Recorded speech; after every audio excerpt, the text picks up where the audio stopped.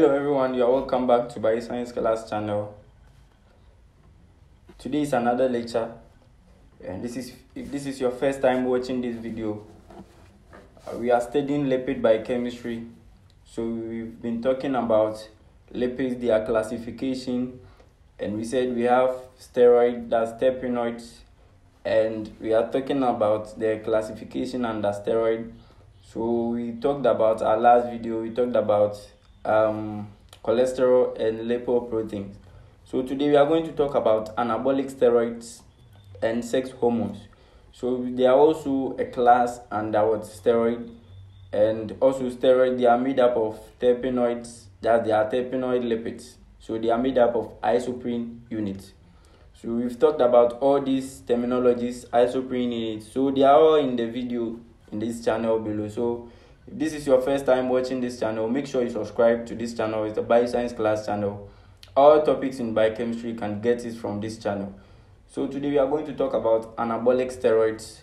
Anabolic steroids are involved in muscle building. So athletes and other sporting activities, they take this anabolic steroid in order to build their muscles.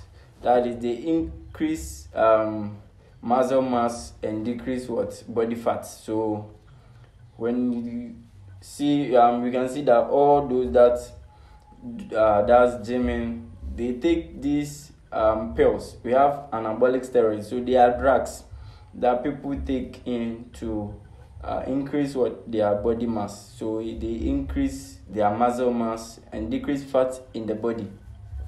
We also have androgenics. So these androgenics are related to these anabolic steroids. They are also used to increase the male sex characteristics. So they are also used to increase muscle mass. So anabolic steroids, they are drugs that help the growth and repair of muscle tissues. So they are synthetic hormones.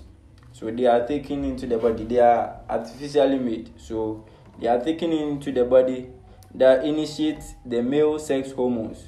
So the sex hormones in the body, these anabolic steroids and the androgens, when taken into the body, initiate these male sex hormones, especially testosterone. Okay, so this is a male sex hormone, and it's used in developing the male sex characteristics.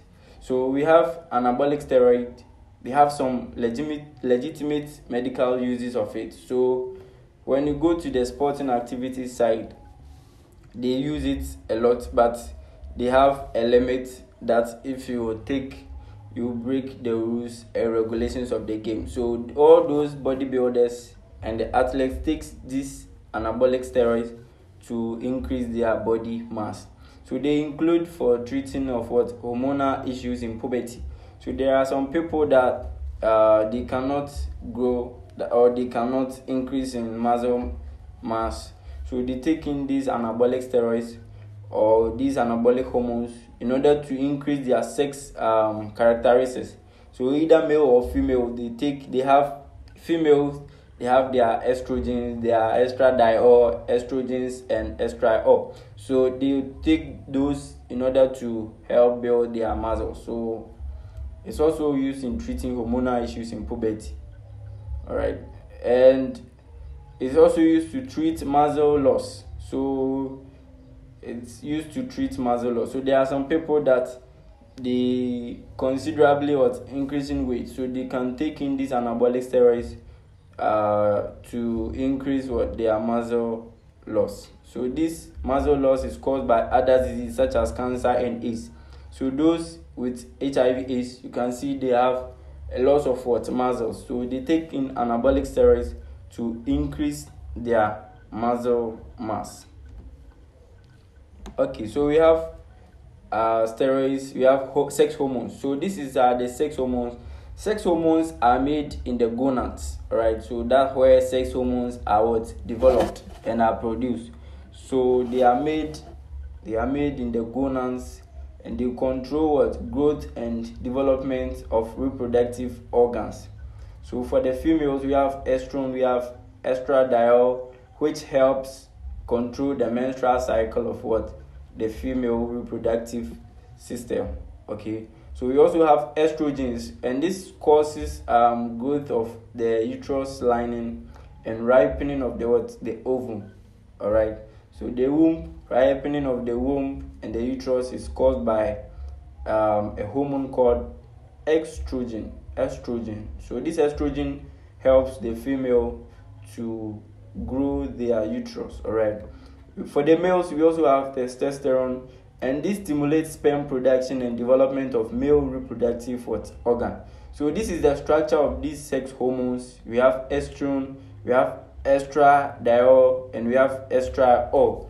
So these are all steroids. As you can see over here, we have the steroid nucleus over here that we talked about in our last two videos. So if you don't know what steroid nucleus is, you can go back to the channel and check a video called steroid. So in the beginning we talked about this steroid nucleus. So we have for estrogen and estradiol. So the difference in functional groups account for the difference between these hormones. As you can see over here, we have OH here, we have OH group here, we have OH group here. That's the functional group.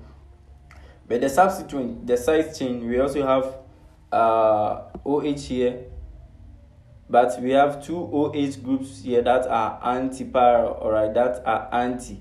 So we also have, alright, a double bonded to oxygen, that's a carbonyl group over here.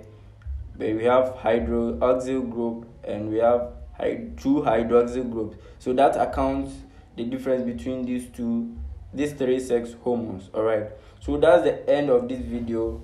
So if you don't understand, just rewind the video to get the understanding. If this is your first time watching this channel, make sure you subscribe to this channel. It's a bioscience class. We teach every topic in biochemistry. Thanks for watching this video. If you have any comment, make sure you leave it in the comment section. We will attend to it and address all your problems. Have a nice day, and thank you for watching this video. Thank you very much.